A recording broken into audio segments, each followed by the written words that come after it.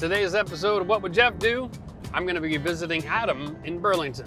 Now, Adam is going to be undertaking a project to remove the center wall of his house, which is a structural load-bearing wall. From the pictures that he sent to me, it kind of makes it a little obvious to understand whenever you got a two-story home, you're going to have that.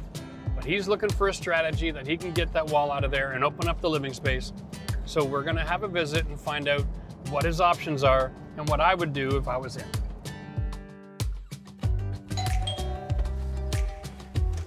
Cheers, Hello. Adam. Good How to see you you. doing? Good, man. All right, we're gonna come on inside. Sure, yeah, come on in. So, Adam, what is the age of the house? We believe it was built around 2001. Really? Yeah, so just around 20 years old, 19, 20 years old. So the whole neighborhood, is it roughly the same, or is it kind of an extension off of an 80s, 90s neighborhood? As far as we know, this whole area is more or less 20 years old. Wow, because we drove in, it was like with the facade of all the buildings. I just said, wow, this kind of looks like late 80s, early 90s. But well, you know what? Red brick never goes out of style, eh? Yeah, well, we like it. It caught our eye when we were house hunting, so. Okay, and so we have a wife? Fiance. She's at work today, unfortunately. Any kids? No? No kids yet. All right. All in the plan. So this is all part of the house first, then wedding. Yes, sir. Then the children. So the wedding's booked for February. Oh, congrats. Assuming all things go well, thank you. Yes, as long as you don't get kicked out between now and then, you're exactly. good. Exactly. All right. So. Okay, well, let's come in and take a look. Wow, you know what? Yeah, that is just screaming, right? It is. It's not the prettiest of things to look at, but... Okay, so Adam, this is obviously the wall that you sent me in the picture. Yep. And from where I'm standing, it's like dead center of the house. Yes, sir. You got lots of natural light everywhere, and yet the house is dark. Yeah, if the lights weren't on, it's certainly darker in here than we'd like. Right. So we're here to talk about specifically this wall. Yes, sir. How do we get rid of that? How do we get rid of it? And what are the consequences of getting rid of that wall? Yes. So are you aware of the scope of the project that's going to happen? Yeah, I've tried to educate myself as much as I could. We're dealing with mechanical. Because I'm looking at your house, I'm like, all your heat runs to the second floor in here. Your plumbing for the bathrooms are probably in your bulkheads. Yep. In the back corner of the room, so that won't be an issue. So what we've determined is the plumbing for the second floor actually does come up through this wall somewhere in this area. The drain or the water supply? The water supply. Okay. And then it likely tees off somewhere around here. Okay. One of the bathrooms is right there. The other one, there's a hole in the ceiling. Yep. So that sort of... It was kind of a dead giveaway to me. Dead giveaway at that point, yeah. We had a leak there, so we're sort of wrapping up one renovation and planning this one. Okay, so if we were to remove this wall, first of all, it's a two-story home? Two-story home. So it's a structural issue. Yes. We need to put in point loads at both ends, right? So you're gonna have a post, or we need to bring the point load all the way over to this wall. Right. This is your garage wall. Yes. So that's on a foundation. Right. That's easy. Okay. Okay. But the wall way over there, that's way far away. Yes, sir. So we need to get that engineered in steel. Okay. Because your chances of getting a laminated veneer lumber that long to carry a second floor load are slim to none, unless it is like this thick. Okay. Probably not ideal. Not ideal, what we'd right? Like. Now, do you have a design idea in mind for your future kitchen? We've toyed around with things a little bit, you know, used IKEA planners just to sort of map things out. The plan is to have a big island, which, you know, sort of center of, you know, what would be the open space. Yep, yep. You know, leave the dining room sort of where it is. You know, we like where the fireplace is. So if there are people over, the TV's good sight line. Yeah, and this little interior wall here, are you going to open that space up as well and redesign the whole kitchen? That wall, I guess we haven't really given too much thought into. Okay. Same with this one here. Yep. So your biggest issue is your ductwork. The ductwork, yep. We know there's the cold air returns for 2 of the rooms upstairs. Okay. The plumbing. Yeah. And at least one of the heat runs goes up into one of the upstairs rooms. Right. So those are the big things. Otherwise, you know, just the electrical, which that's probably never the least of you can always our work worries. electrical. Yes. All right, and your drywall is attached right to the bottom of your floor joist, so you do not have a cavity to fish wiring through. No. Okay, so that's the other concern. When you're designing this, because you're like early phase, yeah, have you thought of the idea of designing an island with a couple of posts at each end? We have. Because from a cost perspective, flexibility, right? Yeah. That just takes all of your problems and puts them into those 2 posts. Yeah, it definitely was a consideration. Not something we would prefer. Okay. But we know we're limited in how many walls we have to put mechanical plumbing that aren't outside walls. Yes. So yes, that's our challenge, is how do we open it up as much as we can and still, you know, keep the function of the second floor intact. So then let me ask this question. We'll go through from a thought process as a contractor. Sure. All right. What's the most important aspect here? Is it the design or the cost? And where do those 2 lines intersect where it becomes a problem? Right? Yeah, Everybody has a spot. Yeah, for sure. We have gotten quotes previously from contractors, so we have a ballpark idea of how much it would cost should we hire someone. Okay. And are they quoting on the whole renovation project or just the removal of the wall? So we actually did 2. The first one was just the structural, remove the wall, nothing else, no electrical, HVAC, mechanical, nothing. Okay. And then the other one was sort of, let's gut everything right down on the subfloor, open up wherever we need. And that's good, because then you know the total cost versus valuation. Are there other people in the neighborhood who've done this type of work? Not that we are aware of. Okay. The neighbors on either side entertain the idea, but I think cost is the biggest factor. Yeah. You watch most of the reno shows, 100,000, 150,000 for a main floor reno. But literally, it can be that much. All right.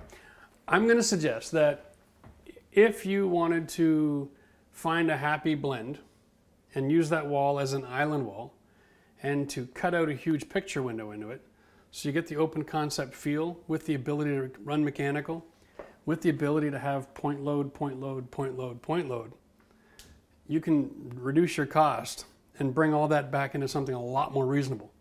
Then all you've got to do is redesign your kitchen with your fridge on a different wall. Right. Right? So instead of 150, I'll just throw this at you so that you can kind of steer the conversation.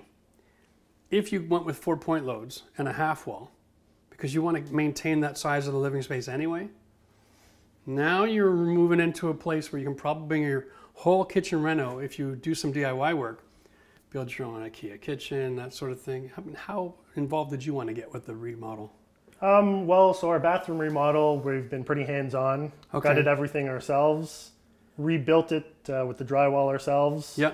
The tile work, the taping mudding, we're probably going to contract out just because we want it to look nice. Yes. And I've never done it before, so sure. I get it. Maybe not the best place to The start. basement bathroom is a great place to start something like that, right? Yeah. Okay. That's probably what we'll do. So then let's take a look at, you hire someone to restructure and then you go DIY from there. You're probably, just to restructure this wall, with engineers and permits and everything else, with my 4 point load half wall design concept, you're probably going to get it in and around the 15 to 20 range. Okay. Okay. And then to completely DIY the rest of the house, the new kitchen and all the flooring. And then of course, ceiling issues. Yes. Now, as soon as you cut a picture window in there, you're not affecting your ceiling. Okay.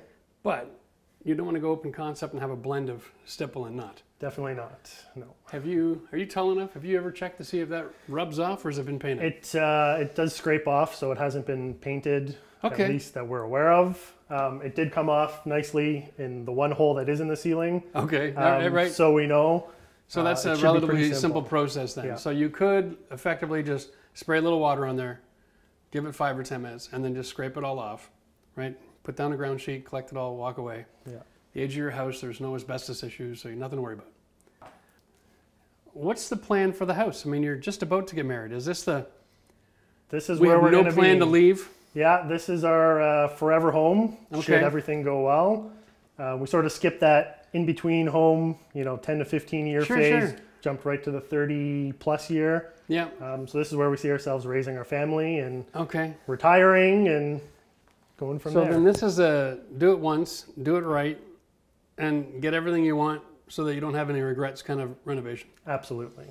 To heck with my idea, because you will regret that. Yeah, it's, again, you know, we've thrown every idea out there, you know, fully open, single post, carrying, you know, on either side of the island so that we can maintain the mechanical upstairs. Yeah. Ideally, we go no post or, you know, one if it helps a little bit with the structural. Okay, so here's what I'm going to suggest. The Mac Daddy approach is going to be a steel beam that is a 2x10 steel beam that's going to go from one end to the other, and it's going to be engineered to carry all that load with no point load in the middle. Okay. You open up the ceiling, you cut out all those floor joists in that cavity, you recess that beam right into the ceiling, and then you hang all your floor joists on floor joist hangers. Okay. And you have one big smooth ceiling. Okay. We have thought about that. Yes. It is only 2x8 joists. 2x8? 2x8s. So, that would create obviously the bulkhead. You're going to have a bump out no matter what you do. Yeah, which we're okay with. Okay. You know, because we do like that rustic look. So, you know, we wrap it in the barnwood sort of feel and give it a bit of character. Yeah, we're okay with that. You can definitely do that because then you're going to need something, right? Okay. So if you're going to have a beam that's going to be sticking out of the ceiling anyway, then you got to weigh out design versus cost, because putting a beam to re-support a ceiling is a lot lower cost than inserting a beam into a ceiling. Right. Right. So that's an option. So if you're looking to incorporate the design element of the beam, that's a thought. Wow. Yeah. Yeah, we've gone back and forth on numerous occasions what the best way is. I say we don't want to limit the amount of money we throw at it, right? Because we want to do it once, do it right. Yeah, yeah. Like you mentioned. So if it costs a bit more, that's what we do. Okay. And we try and save by doing as much as we can ourselves. Right. Which is why we watch your channel. Yes. Well, when it comes to a lot of the finishing, you'll be fine. But doing the structure, you're definitely going to be hiring that out. I agree. Right? I mean, I don't need to be have the ceiling cave in on us one day when we're cooking dinner. I'll leave that to the pros. We were this close at the farmhouse. So I contacted the real estate agent of the area here and had a conversation with him on the way over. What is the resale value of homes that have this open concept look? And the reality is that in this market, and with interest rates as low as it is, and the expected gains in home valuation, doing this project, even if you have to pay it out entirely, is going to do nothing worse than break even at the end of the day. So my advice, what I would do if I was this homeowner, is find a way to stretch my credit limit, rob a bank, whatever it takes. Get this done before the kids are involved in the process. Because if you can get the structure done, even if you're living a little rustic for a couple of years while you do all the finishing work yourself, this is going to be an investment in return on investment and lifestyle for this family for generations. That's the goods for me. I think at the end of the day, if you want open concept, you go all in and you don't sell out and go halfway, because you're going to regret it every time you turn around. Gotta say, I agree with most of what you said there, so we're on the same page. Outside of robbing a bank. Yeah. That's just, me being probably not a good idea. All right, I would love to have a quick look at the basement. Sure. Is it finished? It's unfinished. It's all open. It's a bit chaotic with stuff down there, but... No, I just wanted to have a look at your center line and see what they're doing. Absolutely. Because that'll make a lot of difference. See, now this is perfect, because when you take a look at this, the first thing you should do is realize this image right here is exactly what the minimum code for your structure for this house is. Okay. One post every 16 feet, foundation wall here. Now, if you were to translate this image of a beam under your floor joists and a post in the middle and put that in your kitchen, the easiest way for you to design your house is actually to just mark off with like masking tape down here where your interior walls are upstairs. Okay. And then imagine this space being upstairs. Right. Okay? And can you design around this post in this spot and make everybody happy? Probably not. Right? It sort of would sit right in the middle of the whole floor plan upstairs. So probably not ideal. Okay, so if I was to say to you that designing a kitchen with the beam in the middle like this versus no beam is going to be a $20,000 decision.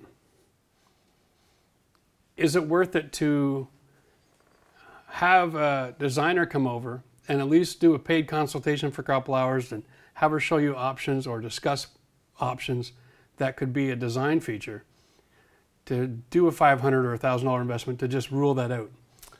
I think that would make complete sense. Right. At that point. Because if she could convince you to save the 20, you save 20. Yeah. If she can't convince you, then you never have to think about it down the road. What if we hadn't spent that 20? Right. You get to go to bed at night knowing you made a good decision. Yeah. Right? Yeah. And then at least both of you are on the same page. Yeah. Well, because I'll tell you right now, the secret to success in marriage is being on the same page. And usually we are. And it's so usually that's hers. That is true. All right. Very true. If you can find a way to incorporate a design that works, then great. But you're asking a lot of your structure, right? And if you can't, then you're going to have to go all in and get that expense done. You can see the size of this beam is relative to going from here to there. Okay. When you double the distance, you almost double the steel. Right, okay. Okay, so that's kind of how you imagine it when you're looking through your process. Let's go back upstairs. Sure. We'll talk about the finishing process, because you've got quite a few different flooring here. Yep. We'll get some education so you're ready for those options. And then we'll wrap this up. Okay, sounds good. Brilliant. Thanks. All right, so we're on a 2.5 inch cherry, by the looks of it. Hardwood floor, and it's a step up from the tile. Right. Not just a little bit, like it's very strange. Yep. So when we check the grade over here, we're gonna see they've got a build out, they've got plywood on the OSB, and then they've got the hardwood. 1, 2, 3. Man, they got at least a half-inch plywood on there. And that's very strange. And it might have been just, maybe they DIY'd it, maybe they're subject to bad advice. Because if you have hardwood and it's going in the same direction as the floor joist, then you want to add the extra layer of plywood. Right. Okay. So that you don't have the movement.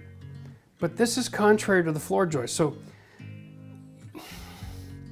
maybe they did it because they bought cheap hardwood and they're really short pieces. So they don't transfer load as well. Okay. I don't know. That's really interesting. But it's not too often you see that the tile is actually that dramatically lower. And so now the question is the tile even installed properly? That is a good question. Oh my goodness. You're the expert, maybe you can let us know. So the good news is, if you're going to change the wall, and you got to get rid of tile, and it's installed on the wrong subfloor, makes the removal a lot easier. Okay. So they might have done you a favor. Okay, so the whole point is that you have to go back to OSB on everything, right? Okay. Do you have a preference on what kind of flooring you'd want to go through the whole house?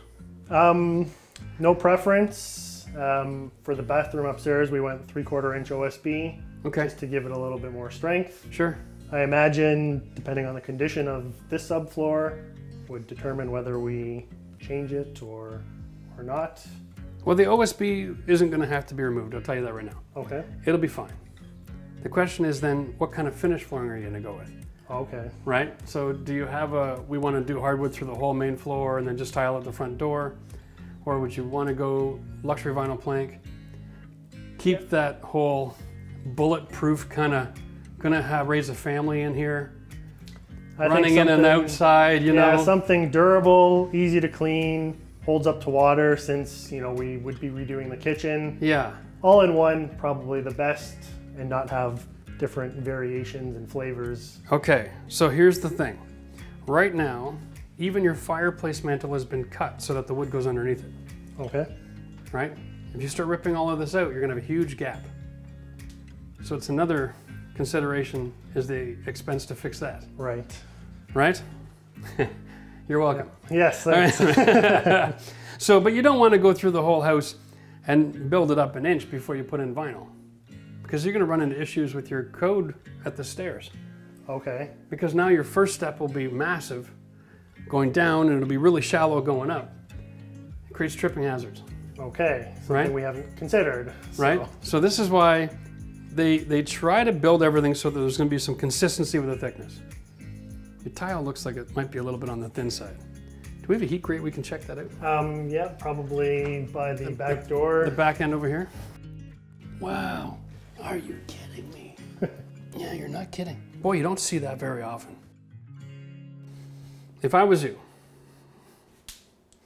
because this is, the whole series is all about what would I do. Right. That's what we're looking for, is the advice. I'd hire myself a structural engineer. Okay.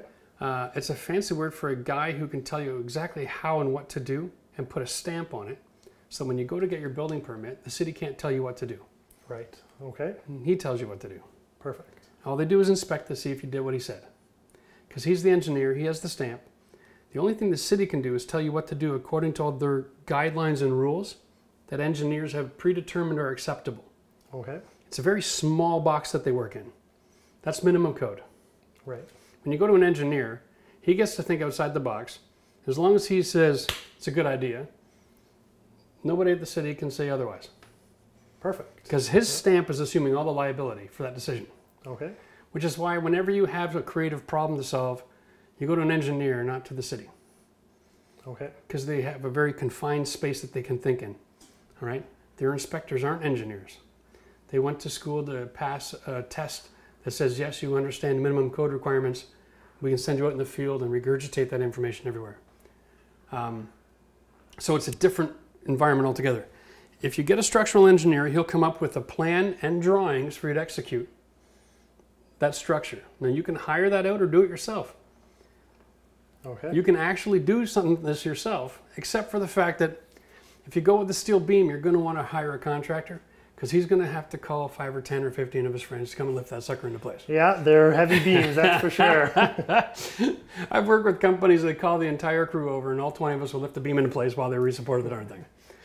It's a little bit weird. There are more intelligent ways to do it, but once you've got your structural report, you can even have them draw up option A or option B. Okay. Okay, and then that can work into your decision-making process. All right? But I would really sit down and say, what's our budget? Work past the new kitchen configuration costs, new flooring costs. Throw in some numbers for your mechanical to move all your heat and that sort of thing. You know you're going to be using a corner. You know you could be using this corner. Like I said, if you use a piece there, you've got a couple of feet wide running up into this bulkhead. If you were to make that bulkhead a few more inches into the room, it's not going to change the dynamics of the room. Right. Yeah. You could even add a crown molding on it, put in a couple of thin LED pot lights, make it all very intentional. Okay? And you can hide a lot of sins in those boxes. Yeah. Okay?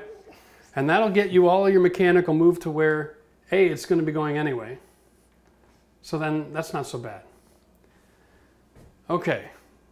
Once you've figured out all your costs, give or take, then you can sit down and say, does this make sense? Because it's real easy to say, oh, I'd love the open concept. Yep. But it comes at a price. It does. For sure. And so that's where our desire and our design desire crosses the threshold for the financial common sense. Now, in a marketplace right now, people aren't traveling. They're not doing a lot of things they used to do. And so we found a lot of people are finding that if they were in decent financial shape in life and they're in the right city like you are, your house valuation's going up, your expenses are going down. And if life like that doesn't bother you, you could see yourself doing that for a couple of years, taking on a big project like this, even if it took a while, not a big deal. Right. Right? So you for me, not. Right? For the fiance, maybe. Now, there might be different plans there. So you also have to take a look at your timeline. Right. All right? Yeah. Because you don't want a project to go from 2 months to 6 months to 2 years. Definitely not. Yeah. Right?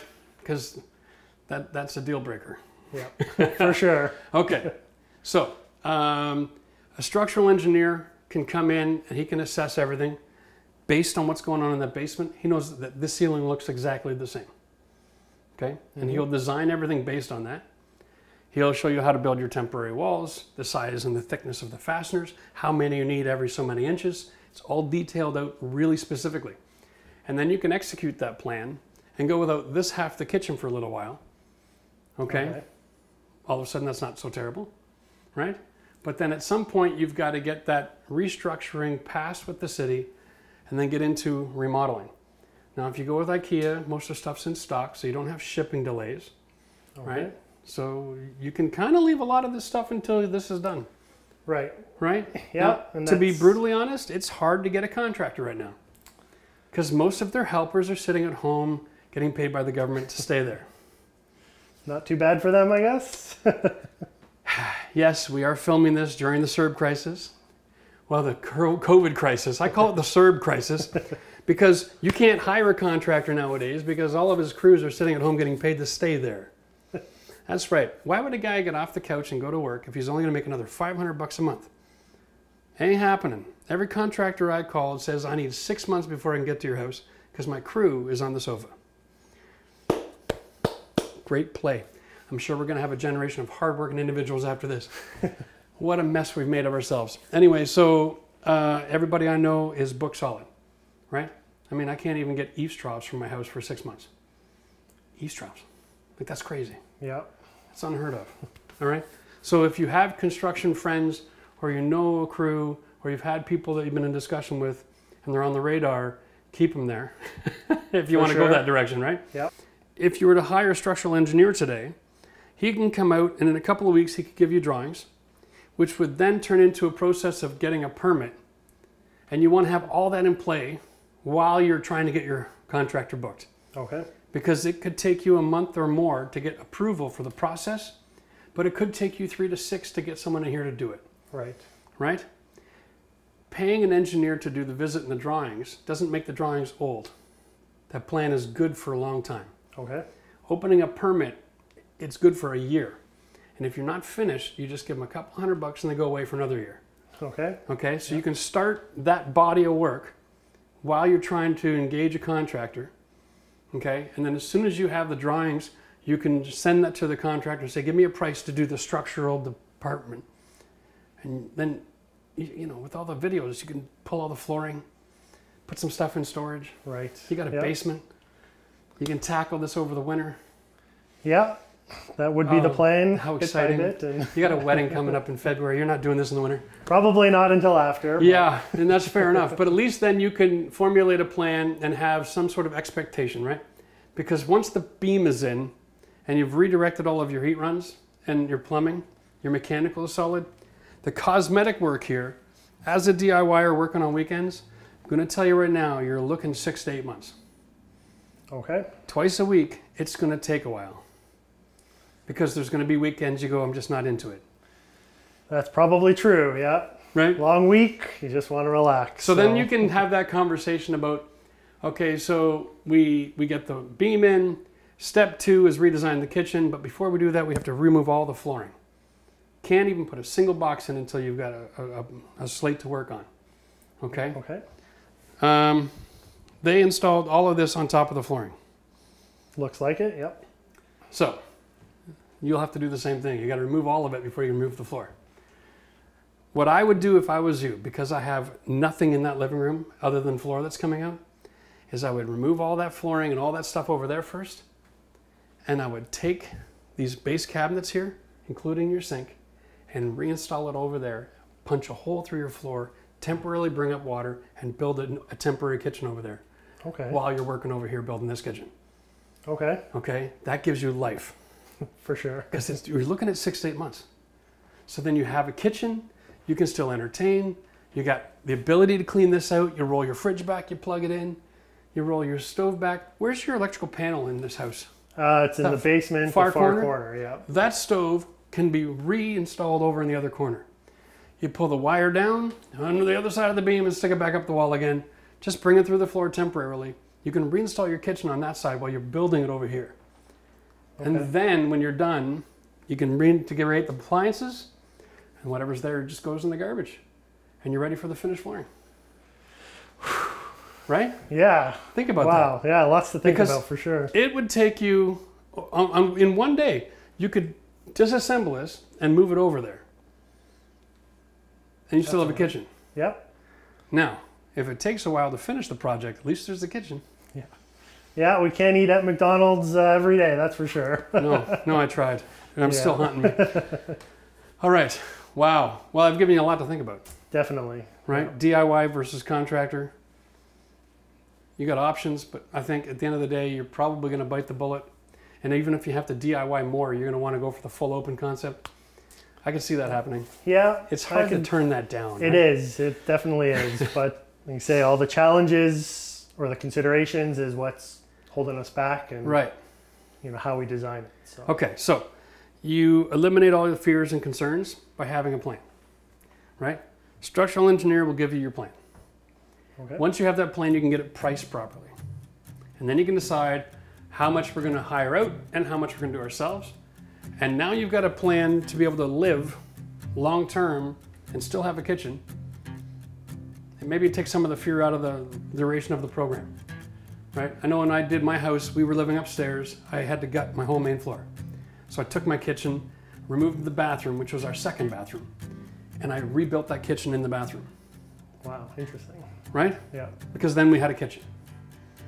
And then it gave me all the space that I needed to finish everything, right from structure to mechanical, to electrical, to closing, to flooring, have everything finished. So that whole half the house was finished. And this half the house, it was a kitchen and a bathroom and an empty space. And I used that as my staging area. And we lived upstairs. So at least then there was a semblance of, that's where I live, that's where I work, but you're not moving everything back and forth all day and living in the clutter. Yeah. Right? Definitely not. Because that'll get to you up here. Yeah. It is definitely a mind game when you're in a major renovation. Having it clean and having it organized and having defined space to live in is key to success. All right? Can't stress that enough. Wow. And you think that getting married right away and having kids would be aggressive. I'll tell you right now, I'll take kids over a major renovation any day of the week in the stress meter. So unfortunately for Adam, he's only got two choices. The one choice to get it completely opened up is going to be a major engineering undertaking, and he's going to have to open up his wallet. The only other option he has is if he can find a way to convince his wife to allow there to be some sort of point load in the middle of that room, incorporated in the kitchen design. I'm really looking forward to seeing down the road which way they end up going. But as in all things, when you have to make a decision, you got more than one person making that decision, I'm sure his wife is going to get exactly what she wants. All right, listen, if you like this video, then give us a thumbs up. Don't forget to subscribe to the channel. And if you want to see other episodes of What Would Jeff Do, click the link up here or check the video description down below. We'll put in some of our other video options for you to check out later. We'll see you next time.